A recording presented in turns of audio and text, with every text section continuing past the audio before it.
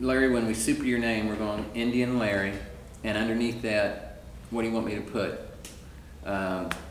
Bike builder extraordinaire, president of Indian Larry, or what would be your president of the United States? President of the no, the universe. I don't know. Geez, I don't know. Chief builder, owner, proprietor. We can talk about it during the day. Yeah, you know, it's just, I don't even know anymore what the hell it is. You know, I don't even know. I mean, I'm the guy that writes the checks, but I really, you see my business logo? I don't. I was going to ask you about that too. So let's start off, but just tell me a little bit of your background, Larry. When did it all start? Well, I was born. Now let's see when it started. I guess I became motorcycle crazy probably when I was 12 years old. Although I didn't realize it was motorcycles, it was like bicycles. It was just two wheels. And then probably by the time I was 13 or 14, I was starting to realize like a motor could be attached somehow. I didn't have it quite figured out till I was probably about 15 that I was actually able to combine you know, some farm equipment and lawnmower stuff to a bicycle and actually make it go. Not that successfully, but it went. And then it was like a constant struggle from that point to evolve. And when I finally saw like a real motorcycle, you know, I think it was on TV, and then finally, you know, on the highway, it was like, that's it. So that's pretty much how it started. Did you grow up in the city? Did you grow up on the farm? No, upstate New York. Yeah, upstate New York. And wasn't too far from here, about 75 miles north. And but back then, it was pretty much farm country. It was a lot of orchards and you know, apples and I think pears and different farm stuff and animals and things like that. It wasn't like it is now. Now it's just urban sprawl. So great upbringing, though. Well, I'm not sure. You know. Yeah. Experience slices of life that other people don't get to experience really that much out in the country. And where did you get the name Indian Larry? That came from the Indian motorcycle. It was I played around a lot with Indian motorcycles, and the name just stuck. I mean, you know, in the bike scene, you get a name, you know, Panhead Jack or Sportster somebody, or you get a nickname. Or, you know, of course, Tiny is like the biggest guy, you know, and so there's always some kind of nickname that befalls you. And I was pretty happy that like Indian Larry stuck, because there was a whole string of other ones, but that one stuck, and I was happy with that. I stuck with it, and it worked for me professionally. Most people think I'm an American Indian, but in fact, it's just a nickname from the motorcycle. Right. When you start signing the checks, you have to dramatically shift the focus Can't be friends anymore. From Mr. Nice Guy to... we gotta get this shit done. Exactly. So you started tinkering with bikes at an early age. Got into the first time you saw a motorcycle, you knew that was it. Tinkered around with a lot of Indians. So a year-wise, 15 for you, but what year was it as far as that love of motorcycles when that started? Oh, that had to be, what, early 60s maybe, something like that, just at really the beginning of the chopper movement. So you've been in it from really the beginning. From about the beginning. There's some guys that are a little bit longer. I think they're still alive, you know, they've been around, but really when it moved from like the bobber into the chopper phase, that's really when I started getting into it. And speaking of that, who are your biker heroes? Who stands out to you? That would be like Ed Roth, Ed Big Daddy Roth, or Von Dutch, only because you know, Ed Roth started the first Choppers magazine, but all his cars, and same with Von Dutch, they were outside of the box, their thinking. They didn't have to be validated by what the current trend is, and that's what I see nowadays too. Everybody, you look at Royal Custom bikes, they're all identical, maybe different color paint, but everybody, oh, that's what they're building, so they have to build that. And with Roth and Dutch, they just did whatever the hell they want to do, which is exactly what I do. I mean, a lot of times, even from the crew sometimes, at least now they know that, you know, just let them go because I got a proven track record. But early on, it was like, don't do that. That's not, I go like, I don't give a damn. This is what I'm doing. This is what's in my head. That's what I'm building. And that's what Roth and Von Dutch did. They just didn't give a damn. They just did what they wanted to do. So I admired that. I mean, it's kind of... takes a lot of guts, Larry. Yeah, it was a real pain over the years because it was, you know, I had a lot of fights and a lot of time people didn't, I don't mean physical fights, but a lot of like arguments with my crew and stuff, and they go, no, don't do, you know, and then even at the shows sometimes people are like a little taken aback until it sinks in, and then of course it becomes the accepted and the copied. Yeah. And now I seem to be at the pinnacle now because the whole chopper thing is like coming on strong, and people are starting to get what I do now. They're getting away from the bastardized version of motorcycles. It's almost like a true artist, a sculptor or a painter, or, you know, they come upon a new style. Well, yeah, like big heroes of mine, other than in the scene itself, would be like, you know, Michelangelo or Bruce Lee or guys like that. Or just it's a whole mental thing. This is just the medium that I've chosen, you know. Since I can't really paint, or I'm not like a sculptor, it happened to be motorcycles and metal, you know. Sometimes I kid around and go like I'm the Mozart of motorcycles, you know. It's like a child prodigy. That's just the thing, and sometimes it can be torturous, you know, to yeah, you love and die by your art. It is art. Yeah. I consider it an art. Yeah, I do too. I coined the term motorcycle artist years ago. As far as I know, I don't know anybody else that was using that, because I couldn't really call myself a mechanic, although that was part of it. But I go like, what is it exactly that I'm doing? Because I was always trying to pigeonhole myself to qualify it. You were just asking me before what I really do, you know. And I think now I'm just motorcycle artist, motorcycle showman. Because it's not really like, I don't really run a repair shop or a bike building shop, and I really don't even care about a customer anymore. I build my bikes, and if they sell, then they sell, that's fine. After they're built, just like a painting or a sculpture, after they sell, that's fine, you know, if someone wants it. But to build someone else's designing for, you know, what they want, it's just, I can't do it anymore. I just don't have the interest. I'd rather get out of the business, you know, because it's not what I'm about. Not when I'm catering to some other people's needs is really not what I give a damn about. I've always been like a loner, and I can't say any more about it. I don't care, you know, honestly. Yeah, that's your enjoyment. I mean, I will try to build the best quality product that I can, and if I sell one to a customer and they have a problem, of course I'll take care of it. But I mean, that's like, you know, my art, that's what I do, and I don't want to corrupt it or bastardized or, you know, right. It's hard enough to do anyway without someone else telling you how you have to do it or what color to paint it, or, oh, I don't like this, you know. As far as your heroes, I got that, but now would you say they also influence your style? Is there something that influences the way you build your body? Probably in the beginning. I mean, I patterned myself after what like Roth was doing. I go like, oh, he's building, you know, crazy cars and bikes. And in the beginning, I was doing some hot rod work and car work, and but I got out of that because I really loved the bikes better. And then I said, oh, Roth was a sign painter and a pinstriper, so I went to school for that to learn how to pinstripe and letter. And, you know, I learned how to paint. Every aspect of the job I've done over the years, except for the chroming. You know, I learned all my polishing, but I don't do the actual chroming. And Roth plated everything in sight. My early bikes were completely chromed. The whole motors, the frame, everything, it was completely chromed. And he also had a t-shirt company, was selling shirts and things like that. So I said, I'll get a shirt company, because obviously there's something there to it. And now it's very lucrative for us, the merchandising. So I was just kind of copying more or less what he did, because I was young and I didn't know. And now it's, I try not to be influenced by anybody. I mean, I look at the magazines and stuff and I watch the shows that are out just to see what's going on, but I don't like to let it corrupt me. I like to keep like my vision, what my idea is, pure. And the bikes that I build, I always tell people, yeah, they're a chopper, but I try to make them a cross between a top fuel bike and a road race bike, but qualified for the street.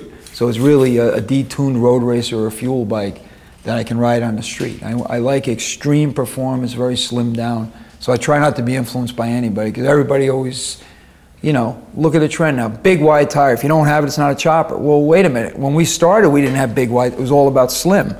And now it's like, you know, they want a long raked out front end. Well, the bikes don't handle. It's not performance oriented to me. And then everybody like, you know, puts a bug in my ear. Well, if you want performance, you should be building Jap bikes. No, that's not what I do. I'm a chopper builder. you know. But I don't like to build bastardized choppers. I like to build a performance chopper, how I feel like what we were trying to achieve in the beginning, you know, an improved motorcycle. And that's not the direction I see it going today. Okay. Where do you, I know where your influence, your background, who your heroes are. Where do you bring your current ideas from? I mean, does it pop to you when you're taking a shower in the morning? You know, you wake up with an idea. Where do you pull your ideas from? Just. Well, I'm basically obsessed 24/7 with ideas. And like I said, I'm not trying to crack some revolutionary new terrain, so it's basically just a refinement of ideas. One bike evolves into the next one with subtle and slight improvements, because I really want a bike that runs perfectly and doesn't break. Because, you know, we run them as hard as you can, you know, wide open. And so I wouldn't say I'm getting any kind of revolutionary new ideas. I mean, I think that's the same thing Michelangelo was doing, just trying, when he painted the human form, he was just trying to get it like down pat, you know, trying to make an accurate rendition of what was in his mind. And that's all I'm really trying to do, capture the perfect motorcycle, which is never going to happen, but because the technology keeps going forward, and, you know, I'm just pursuing that elusive idea of perfection and trying to enjoy the object as I proceed in that direction. So what's new and exciting at Indian Larry's? New and exciting. I'm pretty excited about everything that's going on. You know, the couple of projects I'm building, like I said, I'm phasing out the customers per se. I mean, pretty much right now all the bikes I'm building are being sold without any customer input. They're just being bought, you know. So I just build what I want to build, and I'm kind of like sad that they're being sold, because it's, you know, I have to build more to keep backing them up, but it's okay. And I just, we're trying to finish up one bike, a 2004 Easy Rider Centerfold Tour bike. That's that Tiki bike out there that's on the lift. We're finishing that up, and then I'm getting ready to build a bike for, well, of course, the Discovery Biker Build-Off. I'm doing a new one, I guess, to defend my current title, you know, 2003 champion chopper build. I think that's what's going on. I'm not quite sure, but it's just give me another chance to build my newest, improved version. And as soon as I finish that, I'll probably be starting, well, not probably, it's a done deal. I'll be building a bike for S&S Cycle. They're releasing a new motor, which I really can't go into in that. It's you know, confidential until it comes out, but they'll be releasing that for 2005, and I'm very excited about doing that bike. I have a few things. And what else? We do have 2 customers' bikes to finish, and I contracted them, and they're pretty nice projects. But again, it's going back a couple of generations of bikes. I mean, I have to build this one bike, and I took the job. You know, you have to keep the finances rolling, and kind of sorry I took it now, because the finances are rolling, but I have to meet the commitment and do it. But after we finish those 2, then we're just going to be continuing on with high-profile bikes or personal projects. And that's where I'm going to try to keep our focus and not get distracted with customers, because it's a nuisance. You have customers come in, and it absorbs a tremendous amount of time that just leads nowhere. Yeah, yeah. So, I mean, it's just like an artist. I mean, well, yeah, it absolutely is. I mean, just a different medium. Exactly. And I mean, I've always promoted the shop over the years like a band. There's one front guy, you have a drummer, you have a guitar player. It's the same thing here. We have machinists, fabricators, painters. That's like the band, and I'm like just the front guy, because, you know, I try to find people that are better than me at all aspects. And right now I'm just really trying to focus on the frames, the motors, and the overall design, because I haven't found anybody better at that yet. Generally, when I get a motor from someone else, I end up blowing it up, and then I find a stupid little problem inside of it that's like, what are they doing, you know? So I like to build my own motors, and generally they don't blow up. I haven't lost a motor in quite a few years, so. Larry, it's probably hard to say, but where do you see yourself down the road? What do you want to be doing maybe 5, 10 years from now? What? You know, that's funny, because that's just exactly what I was thinking on the way to the shop this morning. What do I want to be doing? What's important to me? And you know, that's when I did Motorcycle Mania with Jesse. He was asking himself the same thing. He wanted to get away and see what's important. And you know, hopefully I'll still be building bikes and riding in 5 years. Getting a little older, getting a little tired, a little harder to get out of bed from a lot of bike-related injuries and stunt work injuries and stuff, and just getting beaten up, life in general. But if anything, maybe even downsize the shop further, that I can just focus on what I want to do, what I want to build, and what I want to do. And at the same time, it's kind of ironic, because I want to downsize but increase the income. Yeah. But really what I try to do, and that's what the question mark is, I just try to get through the day, try to achieve what has to get done in the day. And there's not enough time in the day to get done what I need to get done. And then I move to the next day, that week. And in fact, I usually take it in blocks of weeks or 2 weeks. I have a girl that manages me and books me out, and I don't really know where I'm going 2 weeks from now. So I just, she lets me know, okay, we're going where? I think we go next week to tomorrow to North Carolina, I think, and then I go to Hawaii, and then I go to Seattle, and then I'm filming for Discovery. So it's pretty much, I get all I can do to focus on the now, really. And 5 years, I don't know. I really don't know. It's just I'm more like Zen, just like here and now. Like try to get as much enjoyment as I can out of the moment. I'm really big on trying to stay in the moment. But there's a million things pulling you out of that moment. Things from the past, mistakes in business or projections into the future. And if anything, in 5 years, I'd like to be more concentrated in the moment. Good. Take a moment, but what makes your bikes unique? What do you, if you can, is there a single word? Is there a single phrase? What makes your bike stand out? Well, I'm not exactly sure if there's a single thing, but if it's any of the builders in this industry, certainly the chopper, the custom bike scene, if they look at a bike like over there, they can tell immediately who built it, that I built it. I mean, there's a few builders that I can look at and I go like, I know who built that. But for the most part, it's all generic now. And I go like, I don't know who the hell built that. It could have been anybody. It could have been any number of 100 guys. There's a few guys in the industry right now, you can tell that they built it. And just the only thing with my bikes, I try to make them as perfect as I can. There's absolutely no Harley parts in my bikes anymore. They're just not strong enough. And I just try to make as perfect as I can, and constantly trying to improve and make them stronger, run better, last longer, more reliable, faster, handle better, and yet be, detailed enough to be crazy. I want it to be like one of those hunting watches. When you look in the back, it's just like, oh my God, like look inside of there. That's what I'm after, just like extreme attention to detail. That's a good analogy, because those are fascinating pieces of artwork. Yeah, I want it to be like if someone opened up like the door to the universe and it was all mechanical. Like a mechanical universe, not like an electronic universe. It was like the mechanics of it, like gears whirling and cams and escapement movements and things like that, where you just open it up and go like, oh, I better close that, that kind of deal. You're pretty much a self-made man.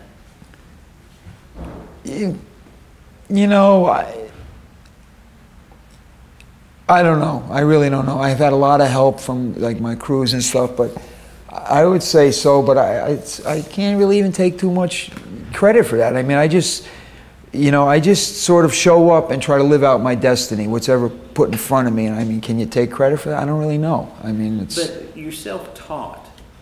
Oh, I'm definitely self-taught. Yeah, I'm definitely self-taught. I've had little tips here and there, but nobody's actually laid out the plan for me. And I mean, I've had to learn how to be a metal fabricator, a welder, a machinist, a mechanic. Like I said, over the years, I was a painter. I made my own seats really before I hooked up with Paul. Every aspect of this business. And not only that, I had to learn how to build a shop, do electrical work and the plumbing and all that type of stuff that goes along with the shop. And now my learning curve is like this, because it's not only that, now it's the business end of it. And that's what sucks. I mean, that's like totally sucks every bit of life and creativity out of you. The paper shuffling end of it, which I know makes things happen, but I have two managers now, one for on the road, one for the shop, to sort of handle it and take some of that pressure off me, because it's just ridiculous. And the amount of money that goes out for what I call the non-work. I mean, the real work happens in here. Out there when you go to the desk and the paperwork, that's just some kind of cyberspace world that It's not like, you know, I'm the more caveman approach. Take a hammer and start hammering something. You can see it take life and form. And this other paperwork stuff is just some abstract thing. And unfortunately, it's a necessary evil. Yeah. With so many bike shops creeping up out there, and maybe bike shops is not the word, but definitely bike builders. With so many of them popping up, you know, how do you stand out, or do you even worry about that? Absolutely no worry, because really at this stage of the game, at the risk of sounding arrogant, I have no competition because I'm not competing with anybody. I don't care what these shows, whether I win, lose, draw, just doesn't matter. I'm going to do what I want to do, how I want to do it, and when I want to do it. And that's that. But years ago, I welcomed the competition because the more shops that opened, the more work I was going to get, because the more things that would need to be fixed, because the more places that were screwing up stuff. So I never worried about that. I always welcome more competition. Besides that, there's enough for everybody. Even if you had 100 guys that were extremely good, there's so much work out there. There's people that bad mouth and talk crap about other shops. Well, they're just trying to defend their lack of ability, really. You know, so I don't go there. Okay. When we're talking art and artist,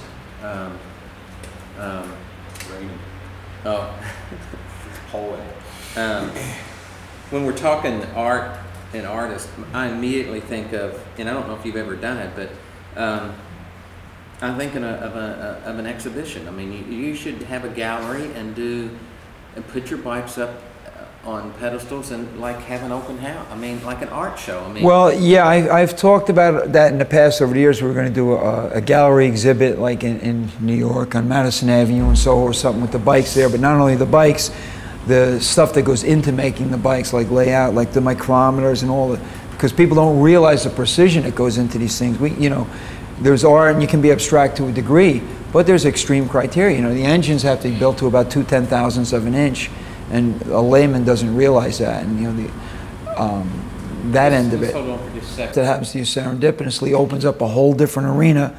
That, I mean, when I let myself go in that direction, I go like, geez, I was trying to get there, but look, I'm over here now, and this is much better than being there. So it's like, I don't want to jinx myself or sell myself short. So I kind of just, you know, they say trudge a road to happy destiny, you know, just try to not to map it out too much and just live life each day. Pretty much. That's a hard enough job. Yeah, that is. Art show, gallery exhibit, I can see these things in there, but it would be more than just bikes. Well, it is, yeah. I was looking to do that for a while, and then it got to be a big job just trying to put the show together, and I was involved with a lot of other stuff, so I couldn't really do it. But last year, was it last year? Yeah, last year I was in the Journey Museum in Sturgis. It was a Michael Lichter exhibit out there, and it was called Kickstart, and I had one of my bikes out there in that show, and we had about there was probably 15 or 18 bikes in the show, right in the gallery. This year coming up in Georgia, there's another museum show coming up that I'm going to have a bike in down there. And then in Daytona this year, the museum, I think it was Art and Industry, had a whole bike show that had probably 50 bikes in it. So, and then of course the Guggenheim Museum, when they had The Art of the Motorcycle, it was their most popular show ever, out of everything. So that just tells me that something's going on. People were very curious. I mean, when I was there on the opening night, and it was very curious to me because, you know, I'm into the arts and stuff, but then it was like outlaw bike guys, you know, club members, as well as like art people and socialites were all mixing together. And I go, this is a very interesting mix, you know, that normally it's like oil and water. People normally wouldn't mix. And the people were very curious, and it was a crossover, asking each other questions, and very interesting to me. So it says something's going on with motorcycles being taken seriously for whatever reason. I mean, me, I'm spoiled, you know, that, you know, I've always loved bikes, so of course, you know, like, it's a case of that if you have to explain, like, you're not going to understand thing. But as far as museums and a gallery, yeah, I think so. I mean, yeah, and you said you were getting onto the train of thought there that if you did an Indian Larry show, which I think would be, you know, get guys to bring their bikes back that you sold, put new bikes in there for sale, but it would be more than just bikes. You wanted to put other things in that show. Oh yeah, I wanted to put things like, I figured we'd have like a case, you know, a flat case like you see regular museum, like at the Smithsonian or something, and you would have a lot of the tools that we use, like micrometers and dial indicators, to show like how accurate some of the stuff has to be, and some of the process, like the gold leafing that we use. You know, the leafing is like 50 millionths of an inch thick. You know, you can't even touch it with your fingers, and it's there's a lot of finesse that goes on with this stuff. It's not just, I was referring before to the caveman approaches, hammering on stuff. There's a lot of times it's just like extreme finesse, and you know, and this is an art too. I mean, I can feel, and guys think I'm kidding, but I can feel about 5/1000ths of an inch. I can differentiate up to about 5/1000ths of an inch just by feeling something like that. And you know, there's a lot to this. It's like any art form. You can't just any art form you take. It's like a watchmaker. You know, they don't get their due. A lot of people don't. I mean, in the trades and in business, and it's mind blowing when you really analyze some of this stuff. Yeah, it's more than just jumping in there and slapping paint and doing a few welds. Yeah, it's not like, you know, in the whole outlaw thing and all the grade B Hollywood movies, you just think bikers, you're riding and raping, you know. Yeah. Well, fortunately or unfortunately, that's not what it's about. You know, there's a lot of hard work that goes into this, you know, and maybe, you know, 5 gallons you got to pour in to get 1 drop out. You know, that's a lot, what I always say too. Talk about your style a little bit. How has it evolved over the years? I mean, if you could sum it up in a sound bite, how would you say your style has evolved? Well, years ago when I started, I was influenced by, you know, the long bikes, the choppers, and I've tried that style, and I said, like, this sucks. You know, I didn't like riding the bikes, plain and simple. So I tried to bring it into something that I liked, and I found with the shorter front end, a little bit less rake, a little bit more ground clearance under the chop. Not these bikes you see like an inch off the ground, because you can't corner with them, you know. So I raised the bikes up a little bit. I you know, increased the clearance under there and the shorter front ends. But now they're pretty much, I mean, you know, I could be guilty of the same thing. People go, oh, like, you know, Indian Larry's bikes, they all look the same except for different paint. Well, because, you know, when you refine something down far enough, it gets down to that base. You know, when you purify gold enough, you're just going to have gold in the end. You know, you're going to have all the impurities out of it. And that's what I'm after. I'm after like the pure bike, the perfect bike. So that's, I think, how it's like a distillation process. Do you see yourself maybe going through a creative phase at some point? I a lot of times over the years, I was influenced a lot by sort of serendipitous actions, you know, stuff was, I go like, hey, look at this, you know, maybe, you know, but I have a concept where I'm trying to go, and I don't like bastardize that concept, but if something will fit into that plan, I'll let it evolve. And a lot of times I was just doing a lot of flame jobs on the bikes, and now I'm kind of into, like the last bike I did, well, a couple of the bikes now, I'm doing some kind of graphics on them, like I did that bike, the tribute to Ed Roth, the Ratfink bikes, I put the Ratfink on it. And I did this bike with the tiki on the tank with a hammer and a wrench. So I'm kind of doing like a little cartoonish motif that if it fits, you know, I'm not really like a theme bike builder. It's just sort of, you know, that's just like the gilding on the lily is the paint. I mean, it's still, the essence of the bike has to do what I want it to do. So, you know, you do sort of have some criteria. You're handcuffed to a certain degree to the laws of physics, you know, and I'm not going to throw out the laws of physics just to go on this some madcap art bent, you know, where it's going to distort my vision. You know, I can sort of go artistically with some of the metal work and the paint maybe, and but you know, I work with that criteria, so I don't think you're going to see the bikes too far out of that realm. I mean, I think art-wise, if I can get them more highly detailed, you know, go into more engraving now and stuff like that. I think that's more of, I'm not opposed to experimenting, but only if it's going to make the overall object better or more detailed, or I still look for that over-the-top image. When, you know, I just like when people look at it first, I like them to be mind-blown, but within the framework that I want to create, not to distort it out of that framework. Does that make sense? I mean, yeah. And I mean, we're not going to see a drastic new Indian Larry bike. I mean, we just won't see that.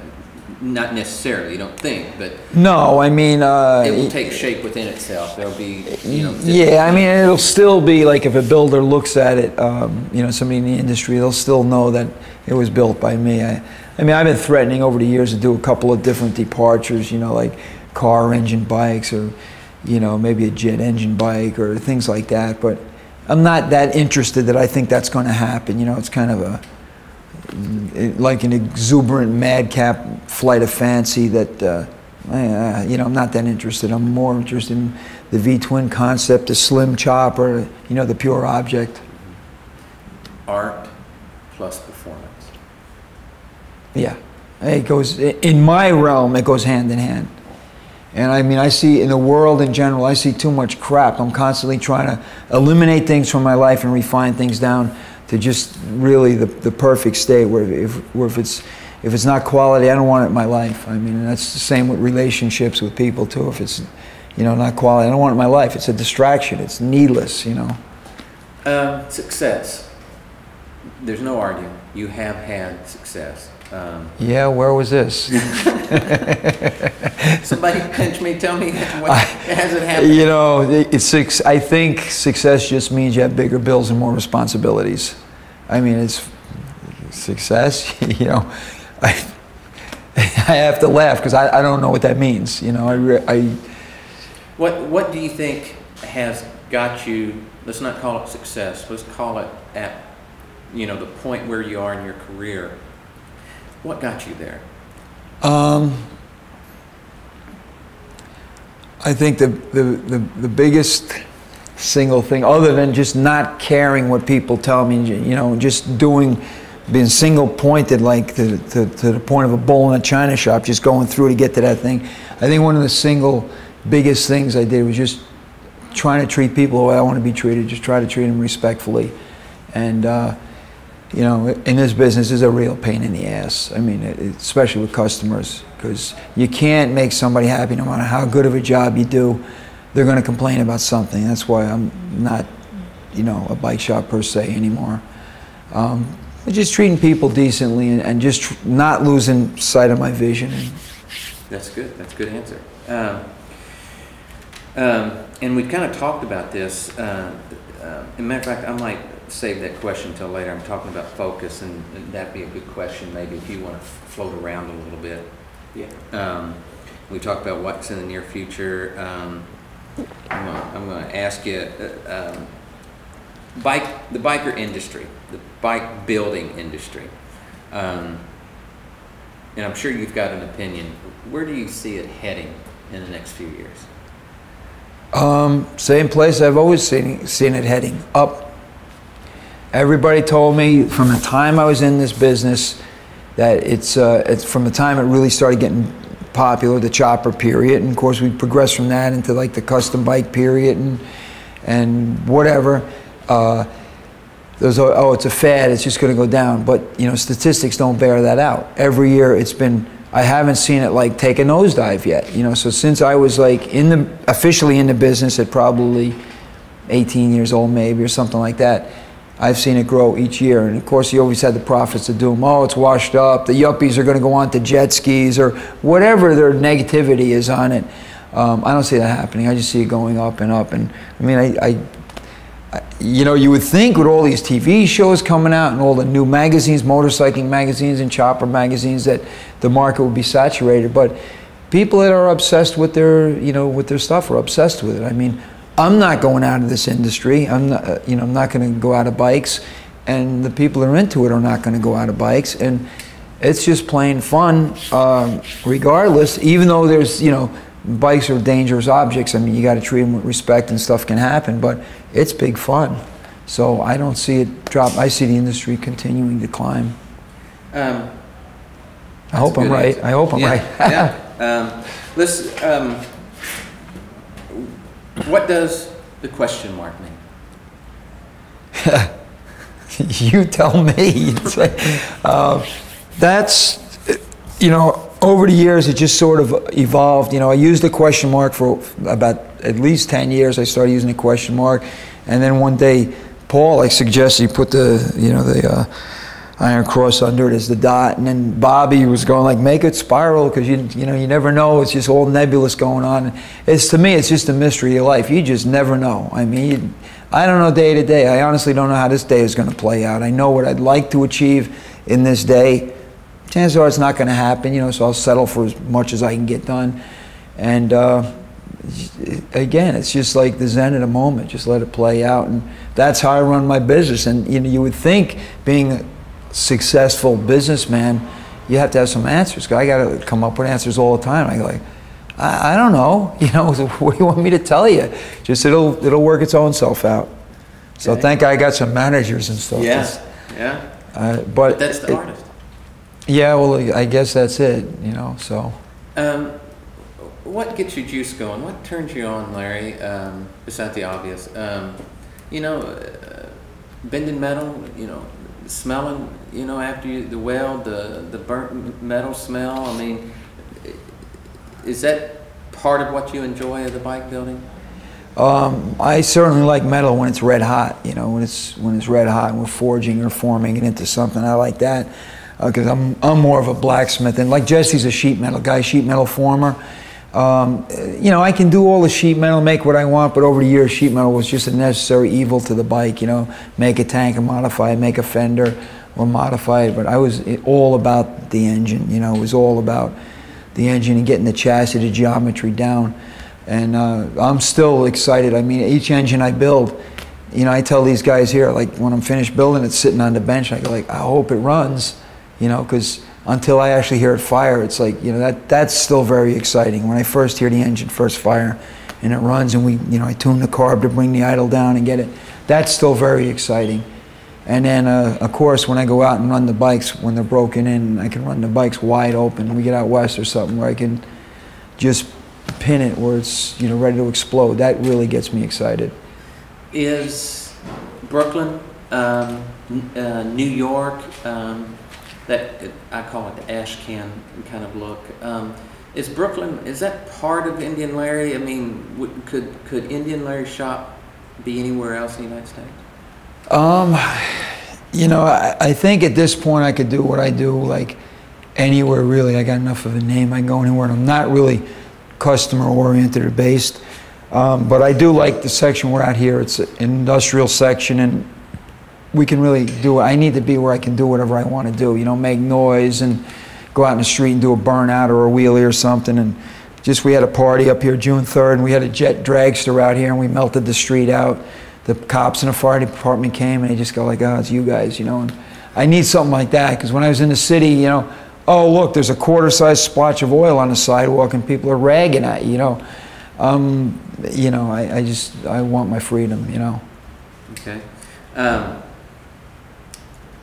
Tell us about, it looks like with, Chopper's Ink trailer out there, and a couple of Billy's bikes in there. Right. And I walked through there and didn't even recognize them. Patrick picked them out right away.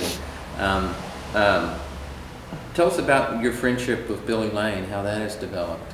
Well, we were just up in Laconia together. We set up side by side, as we do any of the shows that we're both out together. We're both at together. We'll set up side by side because, we play off each other. Me and Billy play off each other, and instead of getting 1-on-1, we end up with 3. And it's, I'll sign his shirts, he'll sign mine. We're friends, as I'm friends with most guys in the industry. Kendall Johnson and Dave Parowitz, and we're pretty much all friendly on the circuit together. And Billy needs anything, we'll help him out. And all the guys that I'm friendly with are welcome to use my shop, put their bikes here, and they pretty much roll out the red carpet for me. And we're really all about working together. Did the friendship with Billy come before the biker build off, or did it happen because we were a little friendly before that, I believe, but yeah, I mean, we were on the circuit, and because I only known Billy a couple of years, maybe, personally know him a couple of years, 3, maybe 4, but certainly after the biker build off, I mean, I seen what he was about, he seen what I was about, and we're just like chopper guys, like to build bikes, have fun, go wild.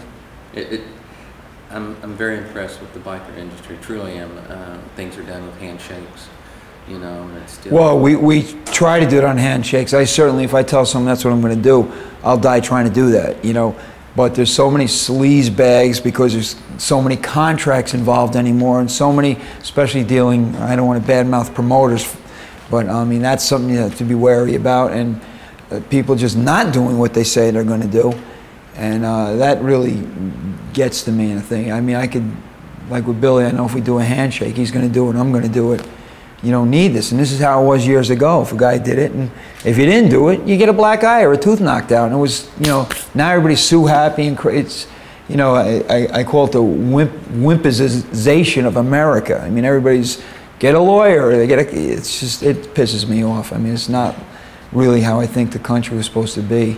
I kind of like the Wild West approach, you know. Yeah, you don't do what you say you're going to do, I'm going to shoot you, you know. Yeah, yeah. But, you know, you can't do that no more, so. Hence the lawyers and, you know, the astronomical expense we have to incur to go over contracts and that kind of stuff. You might be able to shoot more arc around this way, but just, you know, just try a few things.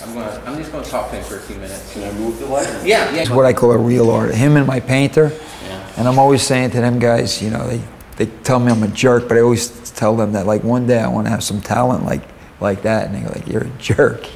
But, you know, they're what I am, I'm good, you know, but that's rare, you know. And when I see those guys, every time they hit the mark, every time, I go, that's art. Yeah. So. We're our own worst critics. Exactly. Yeah. And this kind of like rehashing, are you rolling? Yes, sir. Okay. And I like to keep some of the frame in there at times and stuff. Yeah. Love it. What would you say your focus is, Larry, after, you know, on your drive to work this morning, you were thinking about it, and what do you think your focus is now on bikes? How do you mean? I mean,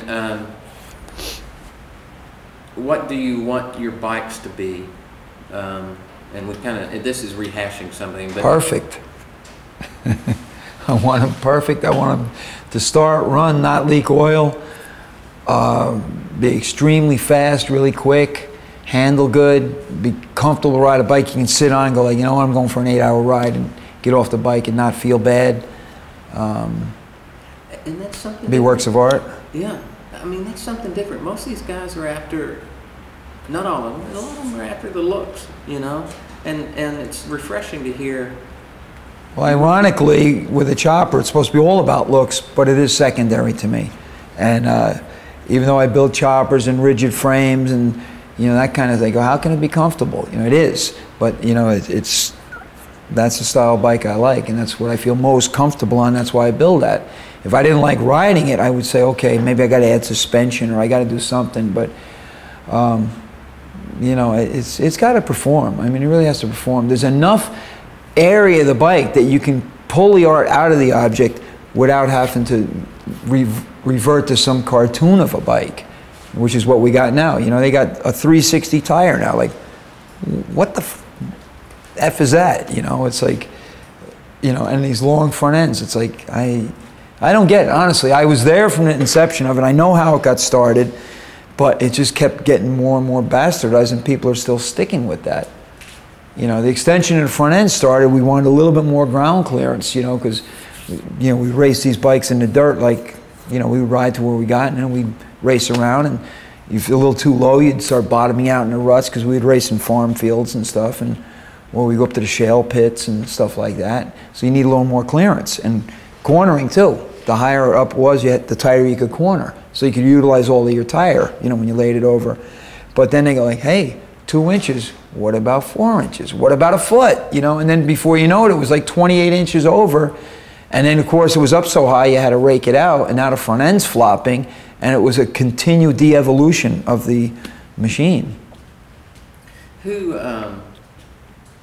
right now, if you had to pick a couple other builders, you like your stuff, I know, but if there's other builders out there that, you know, I like that stuff, but I like their bikes. Hank Young. Hank Young. I like Chica's stuff, not for the style of the bike, but for the detail that he puts into it. You know, but Hank Young is really close there, and I mean, I like Billy's stuff. He builds more of a different kind of chopper than I do, but it's still he's got a bunch of crazy, wacky ideas that makes them work. But if I was to buy a bike, it would probably be like from Hank Young or something. If I was going to buy a bike. Okay. There's a lot of good builders out there. It escapes me right now who's, again, I'm more interested in like, you know, some of the like Top Fuel guys or the road race guys, because that's where the real precision and mechanics come in. Yeah. And that's where the engines are really big to me. Well, I use a lot of that stuff, a lot of the racing technology I put in the engines, you know. It's, most of the stuff is like earlier Top Fuel technology because the current stuff is not applicable to the street. So I use obsolete like Top Fuel technology in the engines now, just so they don't come apart. So I used to blow the cylinders off the engines and, you know, stuff like that. Your bikes are fun to ride. Oh yeah, they're big fun. Yeah, they're big fun. Yep. That's important. Do you ever see yourself going fuel injection? If I do, it'll be a mechanical fuel injection. It won't be electronic or computers. You know, that's a new thing. I'm all about the mechanics of it. I'm more of like a steam locomotive guy or a radial aircraft engine, pistons and push. You know, the mechanicalness of the universe, not some like hidden technology. I like to see what's going on. It's, you know, so what? You got a chip like this that controls everything. What is that? You know, it's like, it doesn't make any sense to me. You know, there's nothing to see or to view. You know, the chopper's all about a visual experience. So I would go to like a mechanic, like a Hillborn injector or something like that, where you can see the pump and all the lines and all the mechanicalness of it. Would you classify yourself as old school? Well, that's like a term that's thrown around a lot anymore, and I guess people would say I'm like an old school guy, but I'm not even sure what the hell that means. I mean, it's like, what is, you know, I'm not even sure what that means. It's you know, old school chopper builder. Well, old school chopper builder was a long front end Springer that pogoed around and, you know, had maybe, you know, a cobweb paint job on it. No, I'm not old school like that. I'm my own school, maybe. That's, you know, just, you know, I don't think I can be really, they say I'm an old school builder, but I don't think I can really be pigeonholed. Mondo, who's the next, I'm going up against him in the next biker build-off, I would consider him more of an old school guy than I am because he uses the long front ends and, you know, the skinnier tire and long bikes, and I think maybe people consider that more old school. But then you go further back and you got the bobber, so is that old school? They ask me all the time, like, I don't know what the hell that is, you know. Maybe you need a history professor to figure it out, you know. That was a great answer, though. I like just my school, I don't know. My school. Yeah. Indian Larry School. Yeah, exactly. Real school. Real school. If I said, it's kind of like a psych test here. If I say Indian Larry, what would be the next word out of your mouth? If I say Indian Larry. Is there one word that... Girls? Is that it? My wife will love that one. She goes, you got to blurt out everything. I'd like to request that we keep the mic on you if it doesn't interfere with your work. Doesn't bother me. Okay. Might hear me cursing at the guys That's or something. all right. We'll bleep it out. I'm going to get her to hook you guys up with some shirts and stuff. Oh, cool. Or whatever, you know. I'll be right back.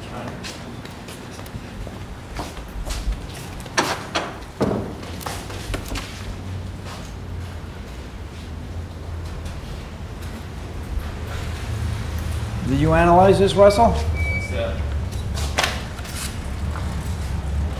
What's the picture of the thing look like?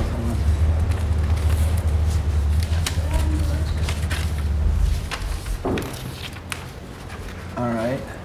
What the hell is it? Let's see if license out to this thing.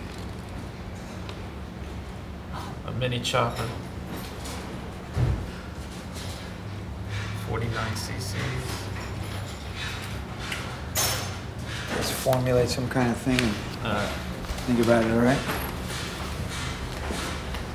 What's up, John?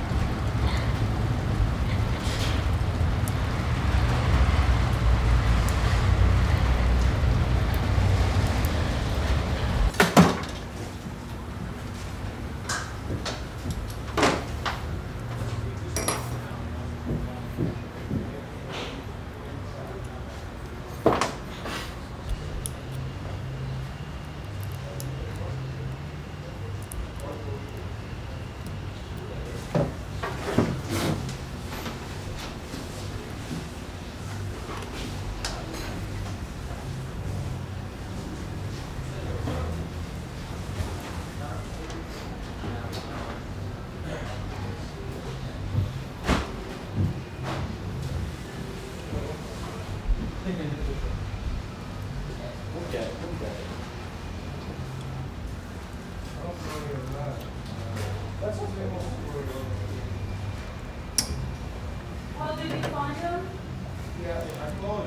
are you doing, bro?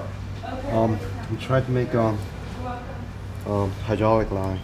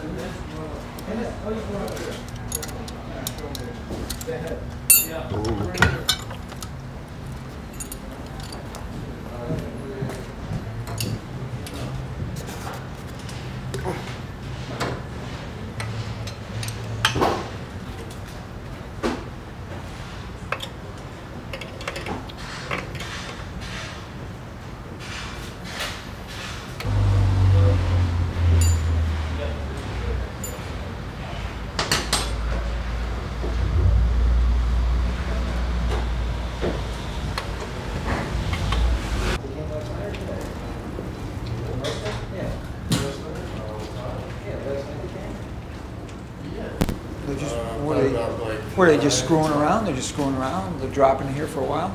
Yeah, Ruskin flew back, the truck's gonna stay overnight, and then it's gonna follow us down to the smoke. Oh, they're coming back to get it? Yeah. Who's taking it down? They are. Yeah, he's got his driver. Oh, I see. He's gonna follow. Oh, okay, I got it. Ruskin's already back down in Florida. So we gotta load the rest of them into their form, or the driver? His driver's still in town. I got you. I got you. Makes sense. Yeah. Okay, I just wasn't sure what their plan was.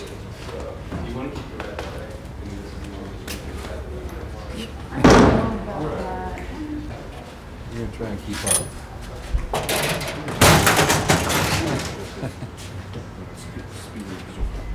Okay. I'm basically doing nothing, if you must know.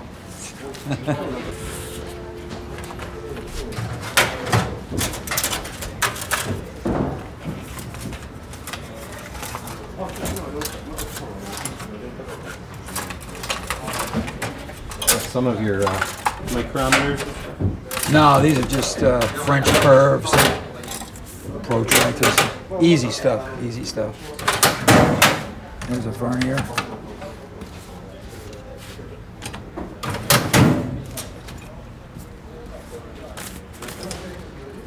Alright.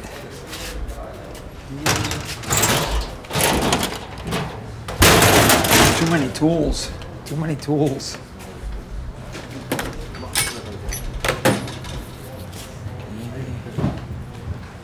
Transferring all my funds out, huh? Yeah, I'm gonna have to. How we doing? You know. I don't know. It's like you're supposed to tell me. I will. How we doing? We sinking yet or what? No. No? Not yet? Means I gotta work harder at it? Yes. You work harder at sinking the company? I won't let you do that.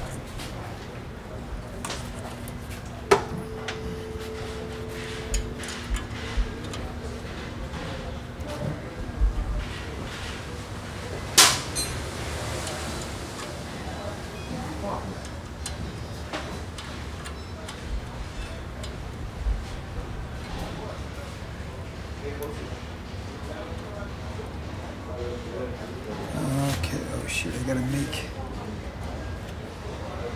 I can do that after. Need me, Russell? Did you want me to say this and look at it another time, or just chuck it? I don't know if we want to get involved Well, the only with thing this. is, I mean, it sounds like a cool idea, but then you put in your name and we don't know how it's assembled or That's what I how mean. well it's built. If some kid gets, Yeah, what if that's... the welding splits or something while the kid's riding it? We have no control over the quality control. Yeah, and I'm making $400 just with me lending the name to it, you know, per unit. But you're also taking the chance that No, I mean, they are. That's not Yeah. what I'm gonna be. I mean, Yeah, I it's think raked I'll- and shit. What if? Yeah, I think I'm gonna skip it. All right. Don't need the aggravation.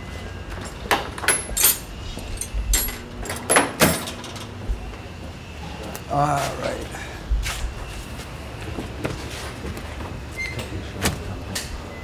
I'm doing nothing impressive today, guys. There's nothing. Just being here. Just. I could take a nap.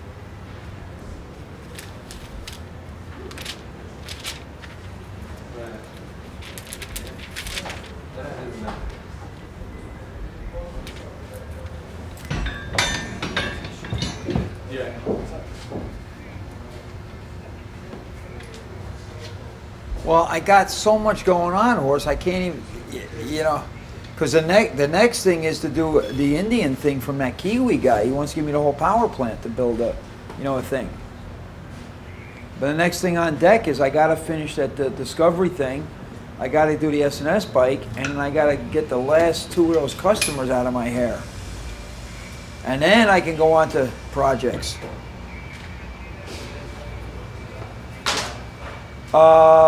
No, I'm done. Wait, no, because I'm fine on that. Because I got the heads for the Discovery bike, I got the heads for the Wild Child bike, I got the Easy Rider heads, and then the S&S is giving me a whole engine, so we're good on all that. Not yet. I don't need it. Okay.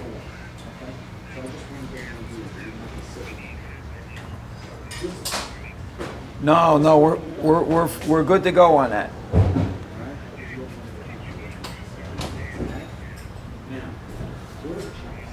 $750 maybe for Bear? Something like that, I think. I'd have to go back into records and see what it is. I don't know. Yeah, well, even if it's the same price, I don't care. I'll get them from you if it's the same price. You know. I think it was $750, but let me go back into records before we do the next set and see.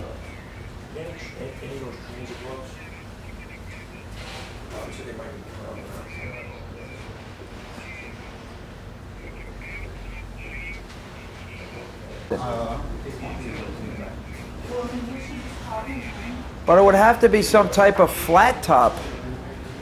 A flat top though, right? What would it be? Like a 30-degree angle? Yeah.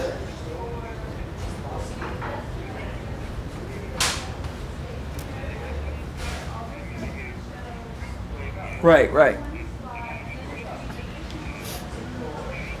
Well, let me get through these builds I got, and then we'll regroup and see what the next project's going to be. Because my head is spinning. It is. It's spinning. I don't. Right now, right this minute, actually. So, it's, you know, I just got back from Laconia, and I got to leave for the smokeout. So it's a film in between and trying to get some crap done. So it's my head's spinning. It hurts. It hurts. Okay. All right, bye-bye. Keino, medium strength, maximum strength, grade 100. I forget what the hell we got last time. Steel chain, that's 70 grade, no, 30 grade, no. Oh, I know why it's not marked, because this is the new catalog, that's why. I think I got your old one. You got the old one? Let me see, because I put them. Oh, wait, here it is, Keino. I got it. What? 5/16 and 3/8. What did we use?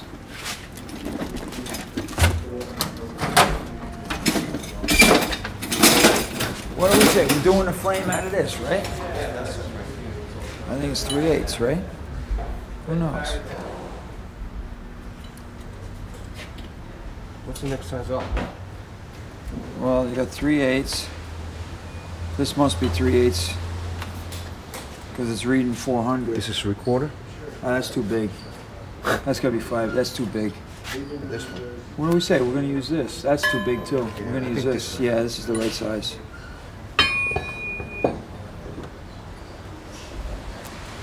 They're calling this 375, but I mean, they're calling it 3/8, but it's 400. So it's not 5. It's 3/8 size.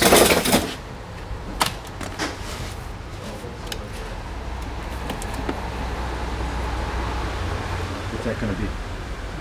This is going to be a frame for my new Discovery Project bike. So I hope that doesn't air till the Discovery build. I'm building the whole bike is going to be a chain frame, and then the front member of this is going to be chain also. The front legs of this. I've never seen this done in all this. I mean, I've seen a single chain down here, like that piece over there that he just had. But I've never seen the entire frame built out of chain, so that's what we're going to do on this one. Structurally, is that possible to hold up? Who knows? There, see? I think it's high strength chain. I mean, it's a high yield chain. And the welds hold on other parts of metal, so you got welds and metal. I think it's possible, and what the hell? I mean, if it doesn't hold, then you die. So then there's no big deal. No, I'm pretty sure it's, we'll try it. What's the worst that could happen? That's the fun part. I think so. I mean, what the hell? All the rest of my engineering is guesswork, so what's the difference?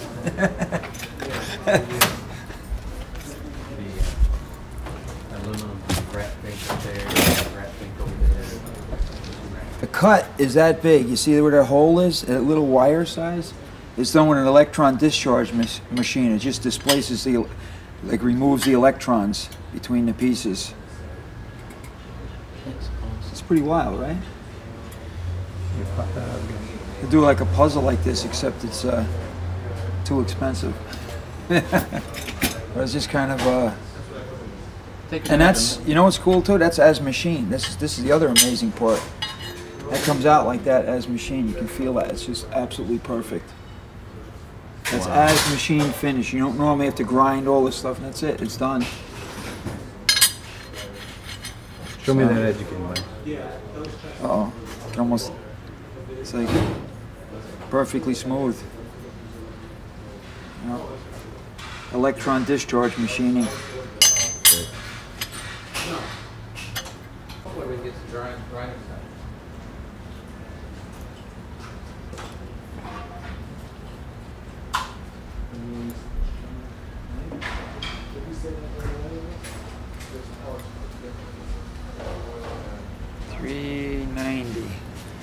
I gotta get away from her. 390.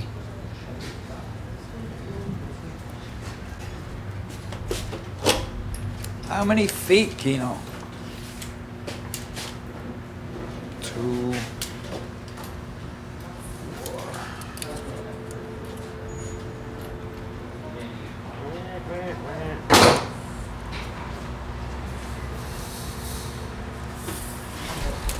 Keep it safe there. 10, 6. Let's see. 3 feet, 16 feet should be more than enough. 16 feet, yeah.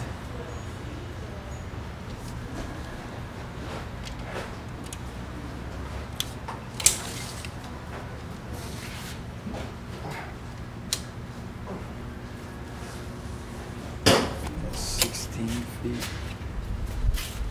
16 feet. Chain? Yeah.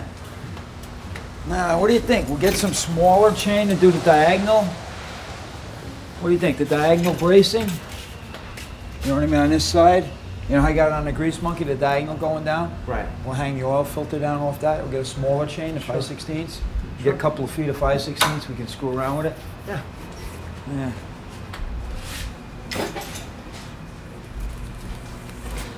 What else we need today, McMasters? Not that I know.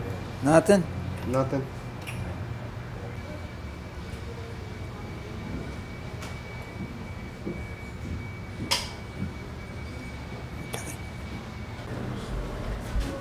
This has got to go to Lima. Huh? He has nothing to do. I'll find something for him to do. Right.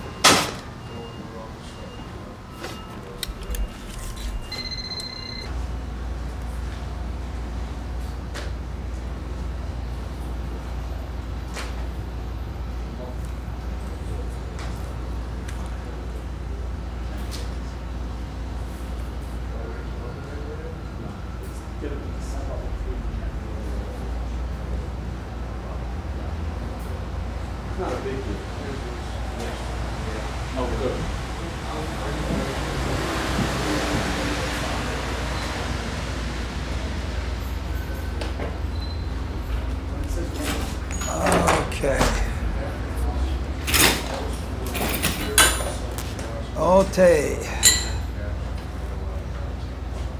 Business.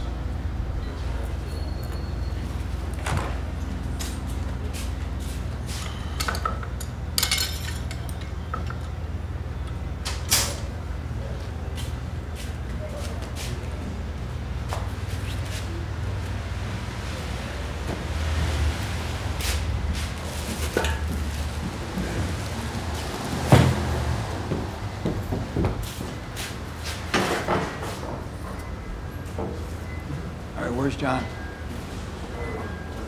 Hey, John?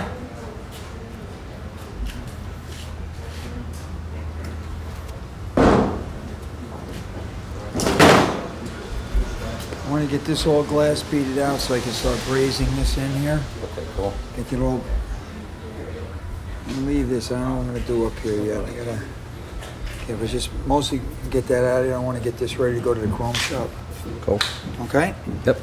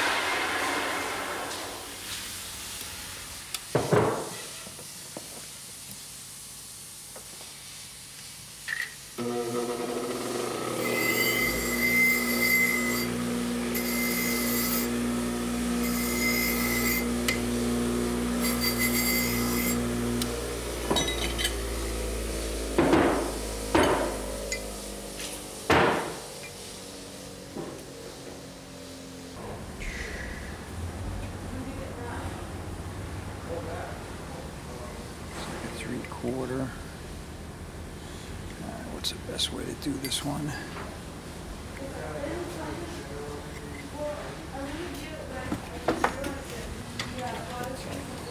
I'm in your radio.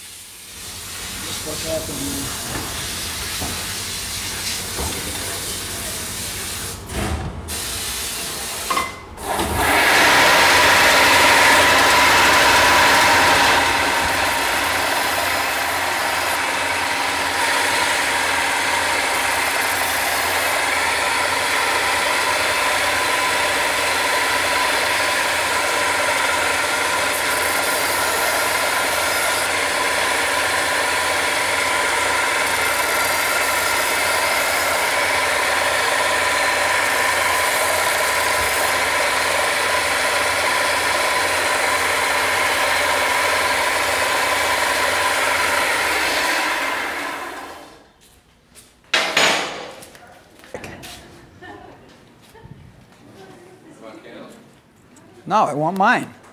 Where is it? All right, let's find these tools. This is bullshit. Let's find the tools. It's supposed to be in here. Where is it?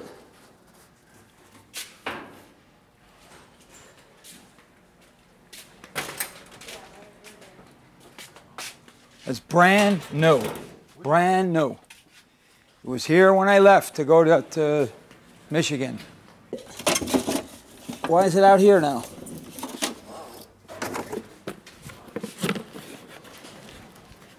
Yeah, it's just a bunch of boxes.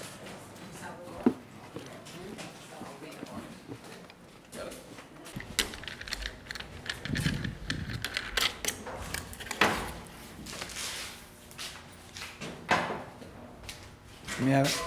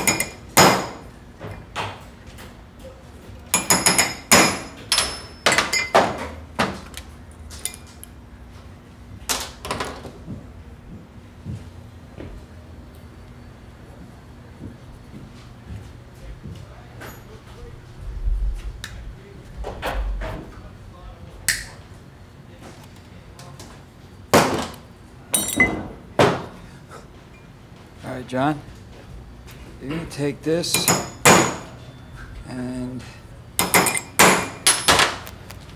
block it up like this so it's, so it's flat, yeah. Drill one hole to there and then turn it over and drill the other one. Drill them separate. Yeah, do it quarter inch. Just a quarter inch. Let me see how big they are when they come out. We'll see how that works out, all right?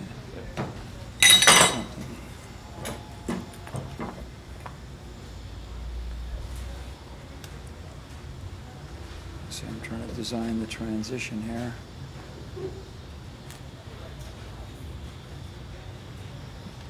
All right, you take that, see?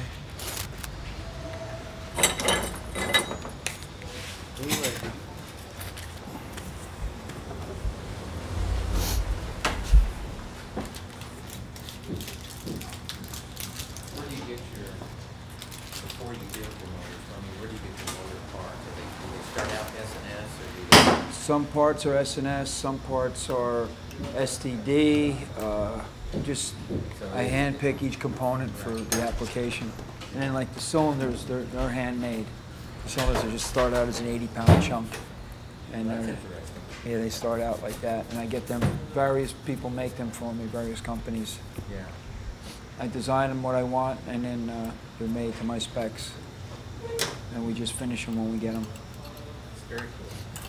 I didn't know that. Yeah. They start out as big, 80 pounds a piece they start out, and then just get turned to net. Okay. You want to get that?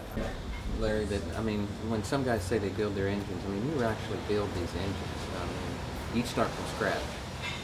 Yeah, it's just each individual piece. Well, like, for instance, this piece here, this cam cover, the back of this one here is an S&S cover. This front piece here is a Morris. But these pieces, originally, this was one piece. So I took two different manufacturers' covers, split them in half, and I made a mandrel to locate this, and I rotated this forward because I needed a magneto in between the carburetors. So there is no piece like this that exists, so I had to make it. And I just made it out of different people's components. And then the cylinders start out as big 80-pound chunks of iron. They get handmade. But every piece of this engine I've assembled. Every bearing, every clip, every stud, every gasket, seal, every single component has been designed or modified to fit. And what's amazing to me is, you know, you didn't come out of a technical institute. You self-taught yourself. Yeah, I'm definitely a self-taught motor builder. I just started doing it, and I mean, I ported my first set of heads probably when I was 14, 15 years old. Just, and through blunders, you know, just kind of, hey, this works, this doesn't work. Why is the engine going slower now than before I ported it? You know, it's like kind of, they go, that's too much, you know, you figure it out as you go, so. Cool. Nothing to it but to do it, you know. Look at that. Made for TV. Yeah, so they're back there, Dude, everything's handmade. my logo up there. Yeah, we got That or we'll just... Cool. This stuff will be engraved more before I'm done, you know, so it'll be all covered. Probably on this one. Come on around back this way, Greg. There you go.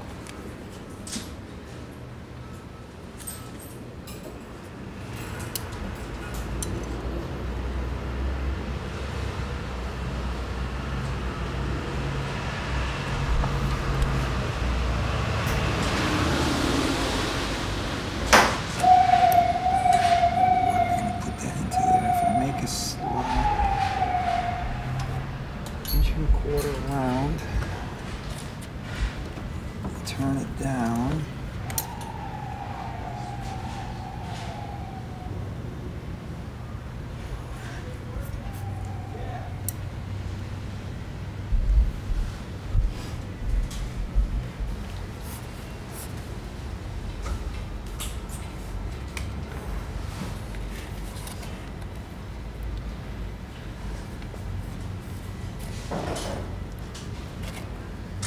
Ignore the camera. If you want to fiddle with the bike, that's fine. That's cool. Lean on it. Let me get some levels. Okay. If you can just say your name.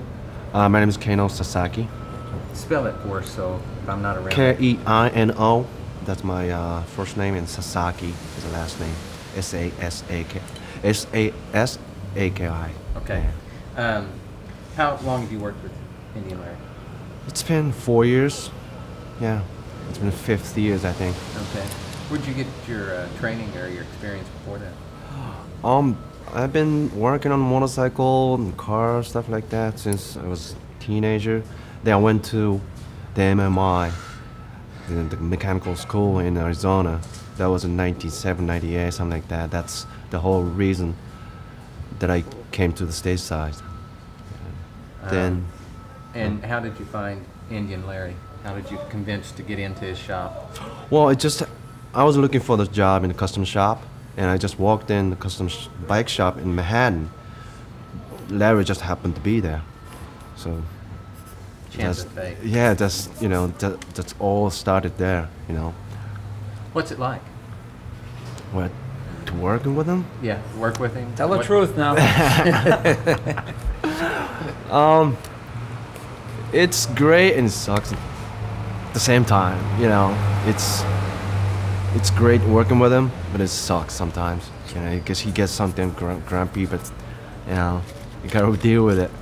Deadline must be killer. Oh man, it's not even funny. What do you do mainly with the bikes? What's your forte?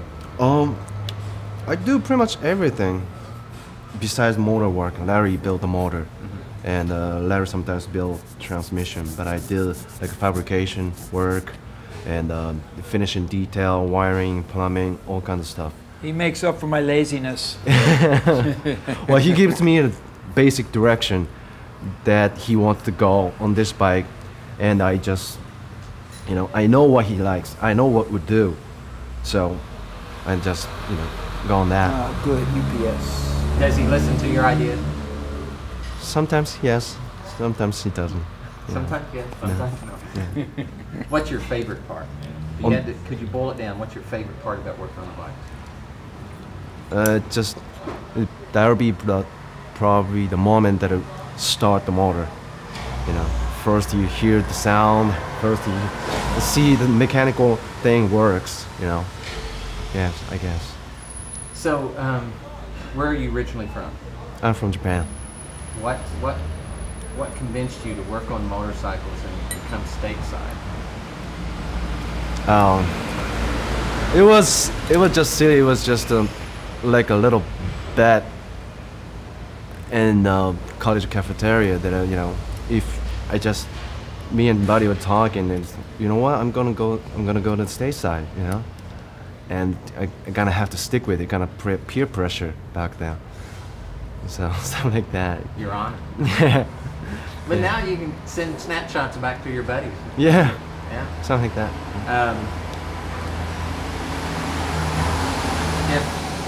I did this to Indian Larry this morning, but if I say Indian Larry, what would your one word or one response be back if I say Indian Larry to you?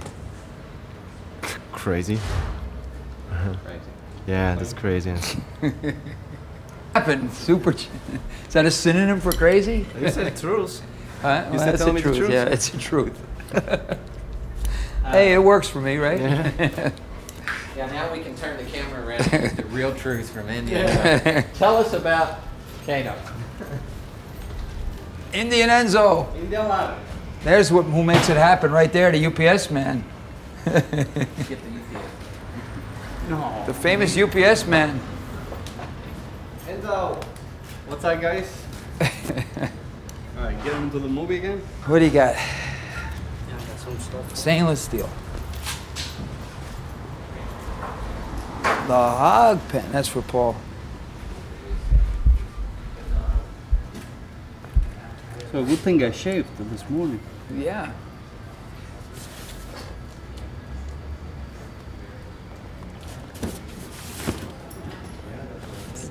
I better have performance machine on here, Enzo. You go home with nothing.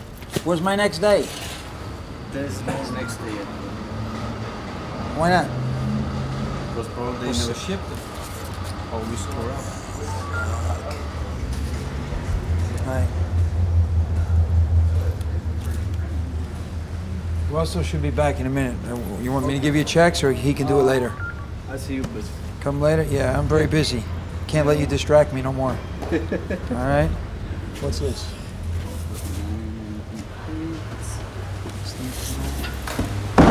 Checks? Oh, yeah, checks for this, yeah. And then pack this one out first, Russell. That one from Tech. I want to see if that's the battery for that bike on there, okay? Okay. Thanks. Okay.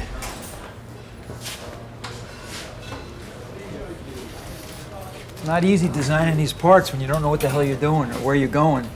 Just trying to pull it out of thin air. How the hell am I going to do this?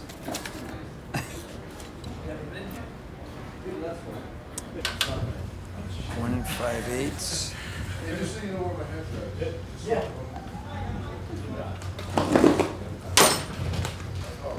All good?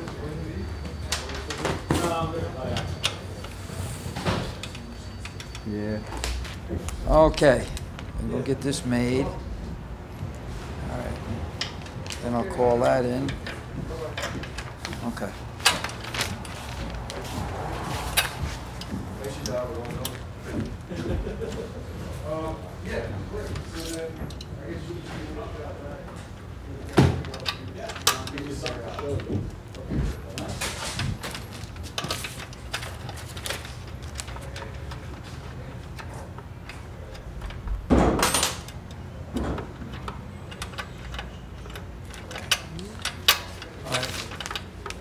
I'll be back.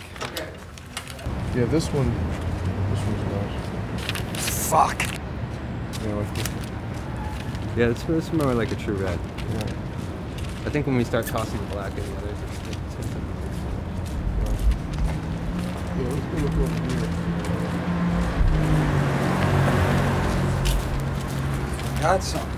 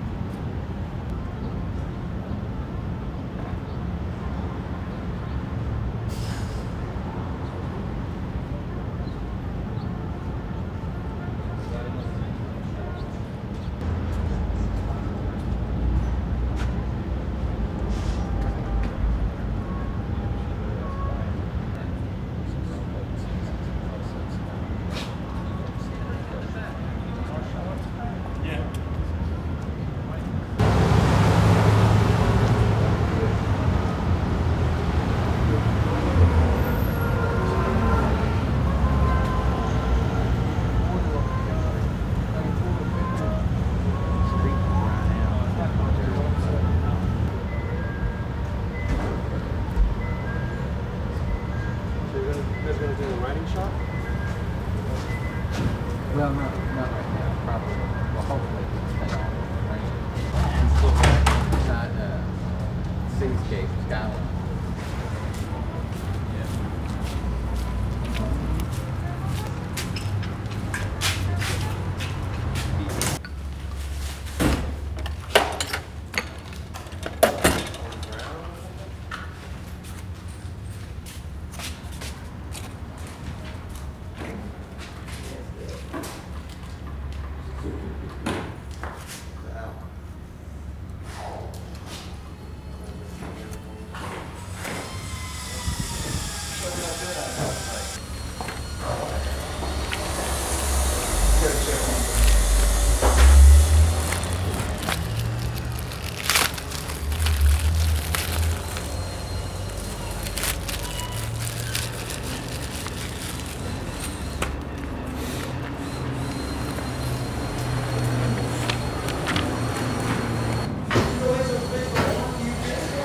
What? Yeah. Yep. Some kind of, I don't know what he plays, but something. Is that what he said?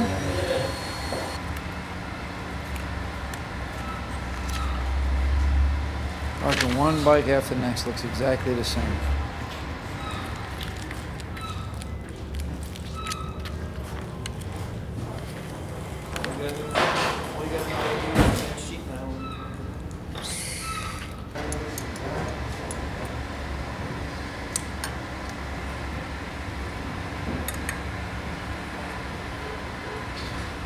All right.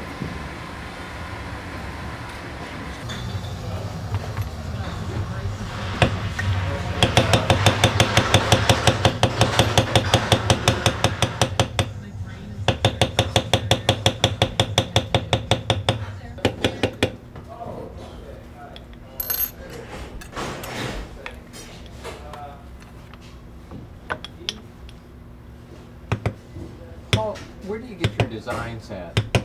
You know, the design in front of you there. Right. Well, this is just a layout that's kind of styled in the Sheridan Western tooling style, and I'll use it to, you know, lay out patterns that complement shapes that I'm working on and that type of thing. And I really like this pattern a lot with the scroll work and everything. It's pretty intricate. Yes, it is. Now, So I'm just touching up a few details, kind of going back into the work and just sharpening up a few details. now, is that oil that you put on there to soften the leather as you're working it? No, I have to wet the areas that I'm working on, because initially I'll wet the whole leather and transfer my image from my drawing, and then as I'm working and it starts to dry a little bit, I'll just spot wet the area that I'm still working on. Okay. Now, is this something that was self-taught, Paul, or did you, I mean, how did you? Yeah. Yeah, I mean, everything's out there in books someplace, or, you know, you do it enough and figure out what you're doing right and what you're doing wrong, and, you know, eventually you get someplace. But if I ever got stuck for any information, everything's accessible someplace. I don't really bother tracking people down or asking people. It's kind of like the easy way out, it seems to me sometimes. I really like figuring it out for myself. That surface that you're working on there, Paul, is that The granite? granite.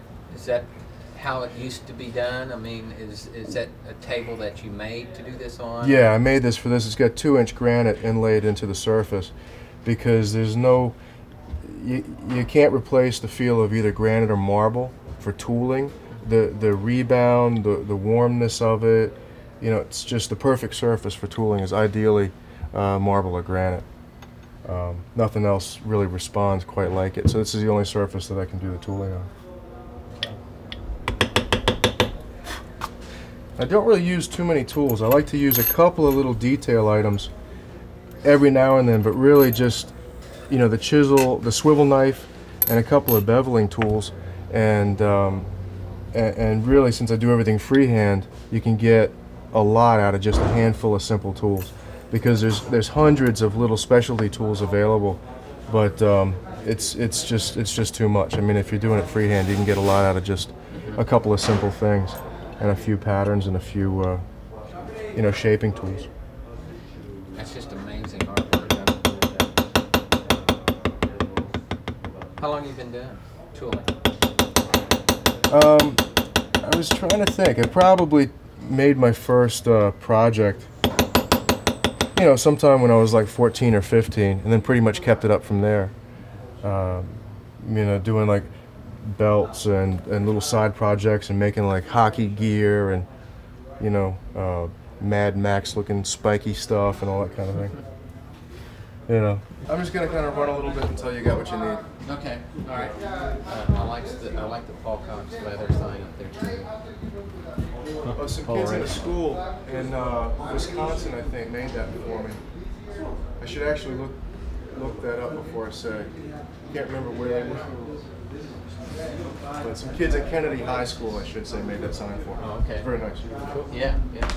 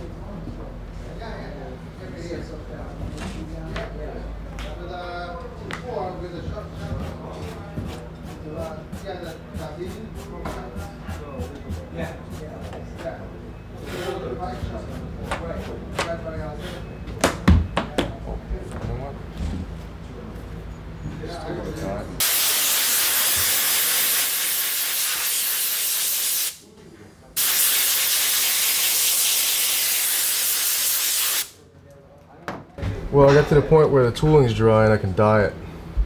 I use this oil-based dye and a sheep's wool to spread it on. Sheep's wool works really great because it holds a lot of dye and you can carry it over to the work without it really dripping. Spreads real nice.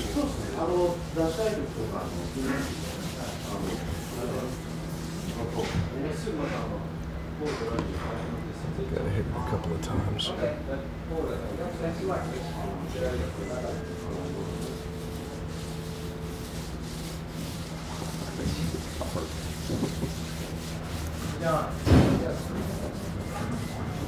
How many coats you put on? 2-3 coats soaks in pretty good because this carries a lot of dye, and you can really, you know, lay it on and give it a chance to soak in. Because through the tooling, it starts actually coming through the back side, and you can tell that it's really fully, you know, penetrating the skin. Just kick Paul out of the scene, that's all. Keep him out of my segment. Shut up! As long as you don't run away with my glory, Paul, you're okay. Yeah, okay. You've always got center stage, Larry. Don't worry about it. Oh, is that what it is? I'm trying to hide anymore. Let me get this one.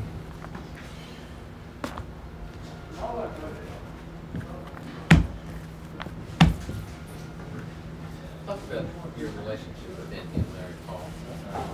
How long have y'all known each other? How did you start it? I've known Larry for about probably 15 years, something like that. 12, 15 years. You know, from the bike scene around the East Village, downtown, and always loved what he did. And then, you know, he came upon me doing what I was doing in the leather work, and we just kind of clicked right from the beginning. And he was working out of a shop downtown, and really, you know, wanted to work on projects with me, and I wanted to work on stuff with him, and we kind of hooked up like that. And I was always doing my thing while he was doing his, but you know, we tended to kind of be in shops together over the years, except for just a couple of years a while back. But for the most part, you know, we've been in shops together, doing our own thing, sort of side by side. It's good. You know, we bounce ideas around, you know, and yeah, it's cool. It's never boring, I'll tell you that. Yeah, I can imagine. I caught glimpses up here. I'm not sure what you call a bike, but it's the all-leather bike. Oh, my bike, the Berserker? The Berserker, Yeah. Yeah, that's not here right now, but I saw it down in San Antonio, I think. Were you down in San Antonio? yeah, I had it down there. Yeah, I was down there. Yeah, that was a lot of fun. I love that bike. It's a lot of fun to ride. Really, it's the blast. The seat, the gas tank, I mean, there's not any metal showing, really. It's Right. all covered in leather. Right. Yeah, it's all steel underneath, but it's just covered in leather, and it's like a skin that I can remove. It's either bolted on or strapped on or buckled on or whatever. And I can take it all off. But I mean, it just stays on and just lives its life. Yeah. You know, Yeah. it gets you know, rainstorms or weather or road grime or whatever, just makes it richer and deeper. It's just like all the brass and the copper that I use and that Keino likes and Larry likes. You know, they all have their own personality, all these different elements, same as the leather. You know, it could be like steel or like wood. That's why I like working with it. It's got a lot of range. You guys are sculptors. You're artists. I mean, you're just working in a different medium. Yeah, I mean, especially from his viewpoint, just looking at it as sculpture is what a lot of people do, and that's great in its own, you know, in its own world. But there's an important element to these that we like here is the practicality and the rideability and all that kind of thing of the machines that come out of here.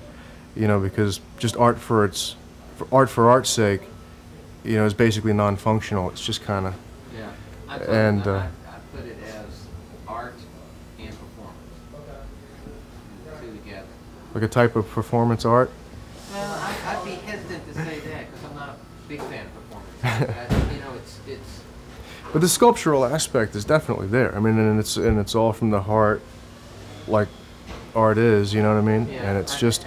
I'd be hesitant to call it craftsmanship because I think it's more than just craftsmanship. I think it is a step beyond too, because I mean, you can learn a craft, and art is sort of a part of who you are going in, and then you tend to refine the techniques and the way to represent it and the way to kind of let it out in your craft.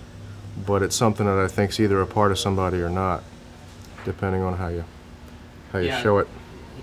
I can tell performance is a big part of these bikes. I mean, if they just look pretty, that would be just one thing, but they're more than that. Mm-hmm. Oh yeah. I mean, they got to be fun to ride, and they got to do their job. They can't just sit in the corner or up front looking pretty. Yeah.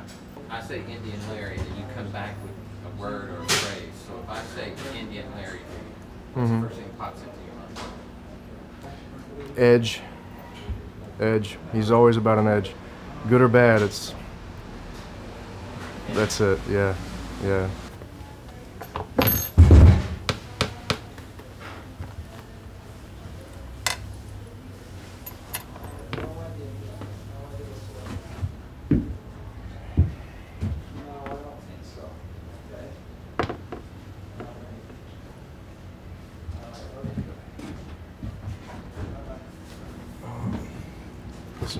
I got this out, I'm just going to hit this with some dye too.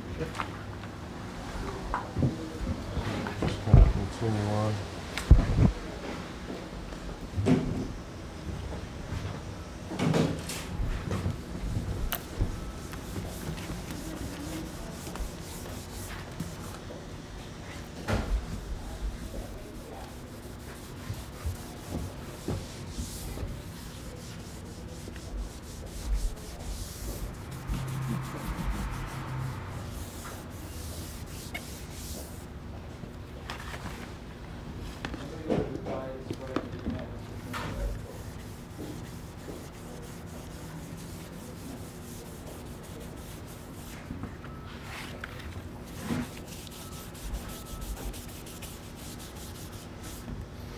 Some more dye.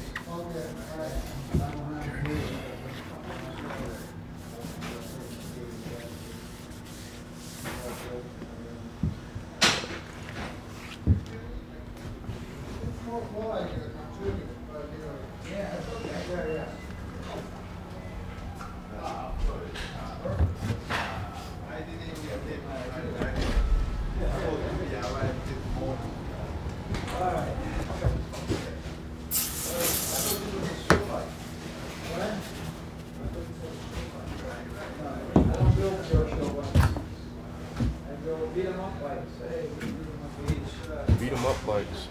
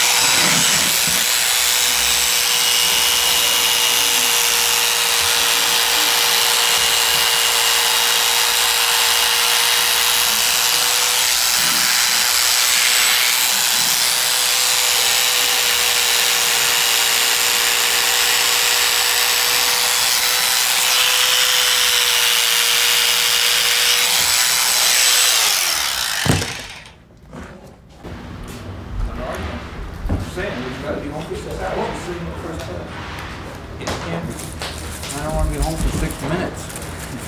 Exactly. Move up. Steady down.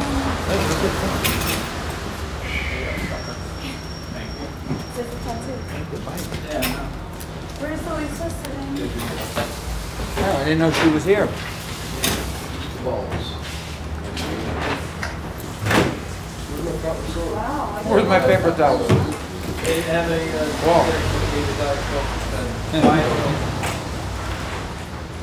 Yeah, I was all home for a fat soda. Yeah.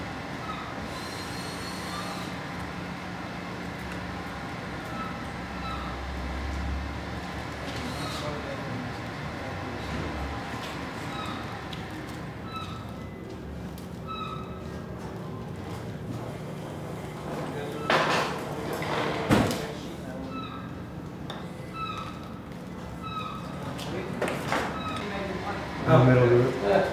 That's kind of funny.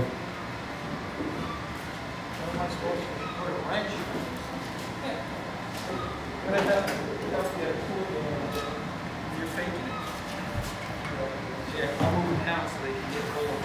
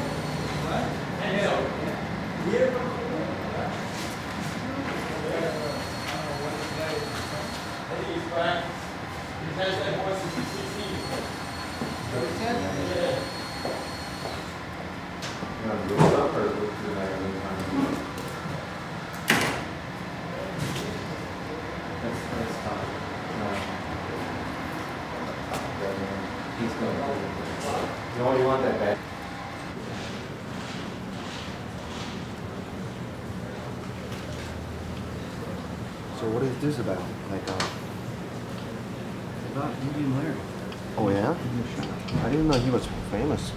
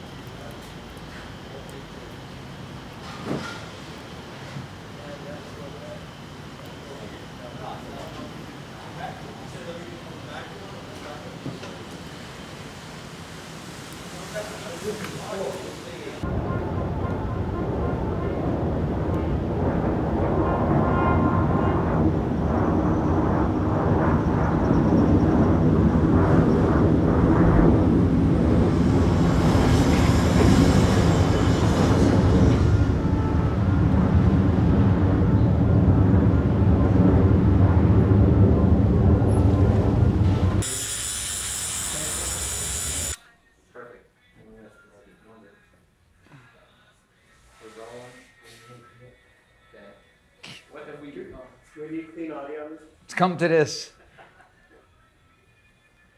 10 years ago, who would have thought? Yeah, me.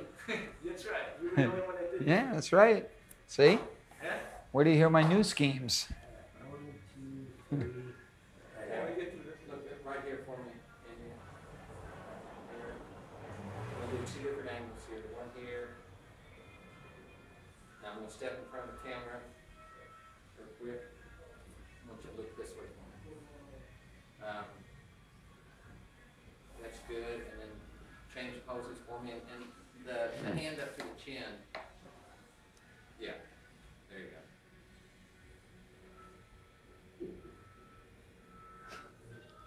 Okay, keep the camera rolling. He's laughing. I want you to come, wait till you hear this. Come, get off the throne and go to the other side there, right to the gate for me. Okay. He's laughing.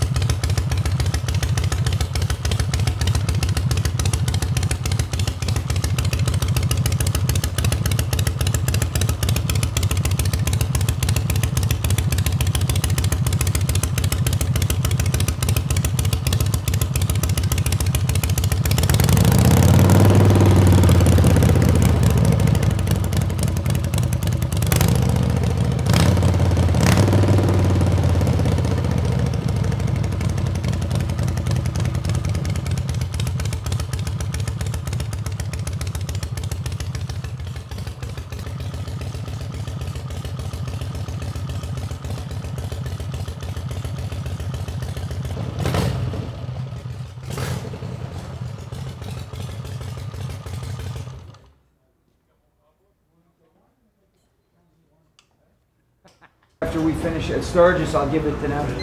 And they'll keep it for approximately a year on tour, and then I'll get it back. But at this point, if somebody wants to buy it. Did somebody ask you to do, like, give you some design specifications? No, I designed the whole thing. Oh, yeah. Nope. You just write it down. Yeah, just, you know, my wife collects a bunch of tiki stuff, and I just I'll go tiki bike. I just wanted to try this out, you know, the bamboo. I had this idea for a while.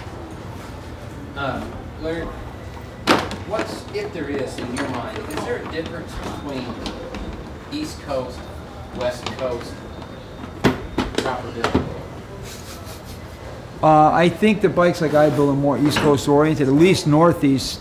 I think you'll find this style bikes more in the New England states, just because of the roads, for one thing. Because like the long bikes like Billy has and stuff, these roads here would those bikes would be broken in a matter of days. You know, we would break those bikes up here. We need like more incline, you know, less rake to absorb like the potholes. Yeah. You know, you need a decent front end short, and we need them, at least in New York City, we need them very nimble because of the traffic. Because you're always getting cut off. I mean, you leave your house knowing somebody's going to do something stupid. So those bikes are not maneuverable. I mean, no matter what the builders say, that's just the facts of life. So they can't maneuver like this. And anybody that wants, we'll put a $1,000 bet down. We'll go once around Manhattan. We'll see what's up. So let's prove it. Yeah. So we need maneuverable bikes that can absorb some of the potholes around here. So I think that's the difference, maybe east to west, and even northeast to southeast. The roads are a lot smoother down there. But I would still build the same style bike. I just like a bike that's real responsive. Right. Not sluggish. You know, you have tractor trailer trucks, and then you have sport. Change the laws of physics. The wheelbase is the wheelbase. Longer it gets, less maneuverable it is. And that's just the facts of life.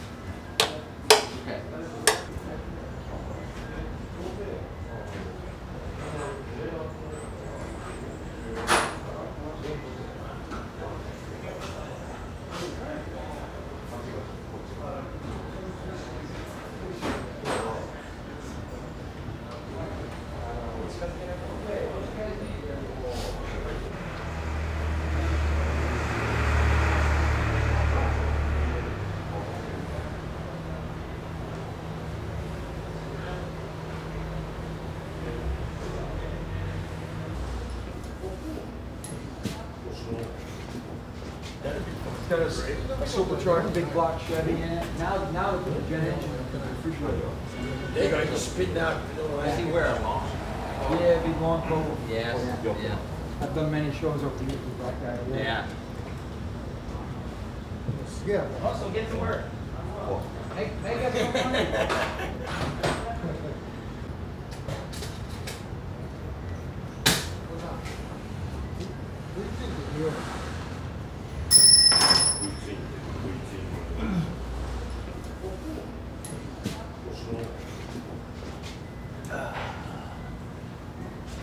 It's not leaking, is it, Keino? Because that's an open cavity back there. This one? I don't know. That's a long road.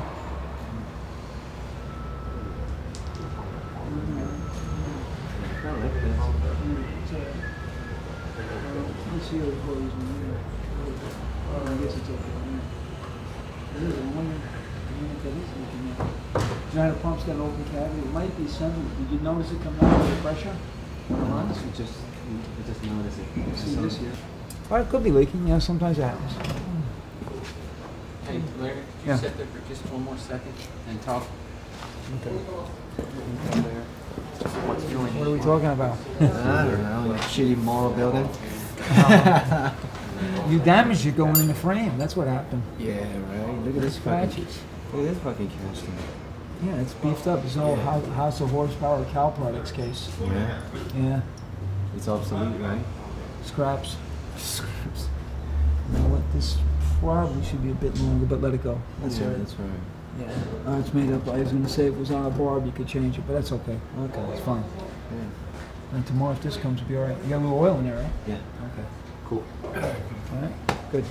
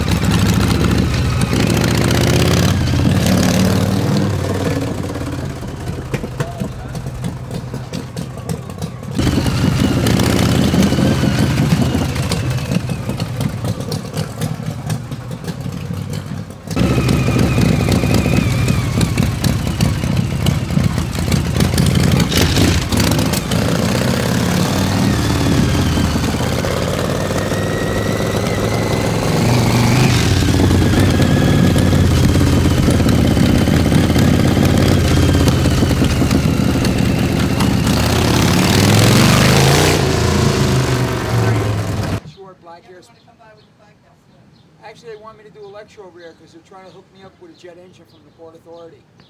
We're going to build a jet something. After the summer. After the I'll be out on an island and then you can get Oh, lucky you. I got to go to... Interrupt 1 second. That's all right. Give me a look right here, Larry. See this for me. There you go.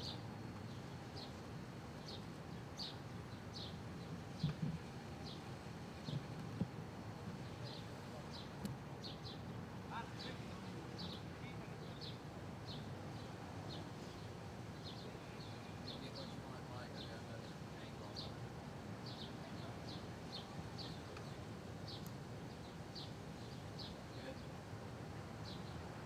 Good. Good. Just look right here for me. You know what, Larry? Might seem a little can you just bring your left hand a little more? There you go. Everybody hold still?